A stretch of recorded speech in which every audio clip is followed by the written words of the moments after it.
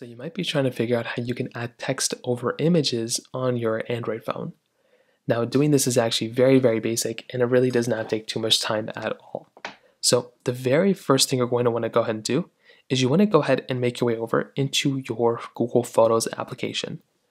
So when you come here, all you're going to want to do after is you want to go ahead and make your way over into your next page, which is basically finding that photo.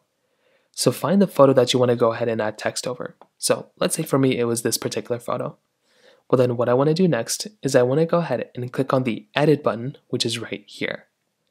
So go ahead and click on edit, and then this next page is going to come up. So it's going to allow me to do a lot of stuff, right? Like crop, tools, whatever. What I want to do is I want to scroll over until I find a little option that says markup. So right here, you want to tap on a markup, and then you want to go and click on text.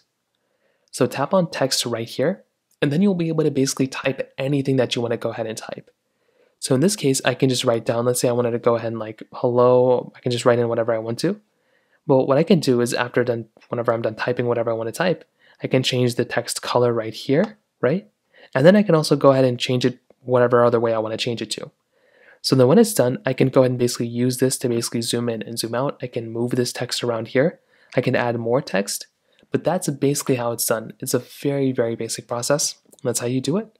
If you have any other thoughts or questions, please let me know in the comment section below. Hit the like button, that would mean so much, but definitely hit that subscribe button.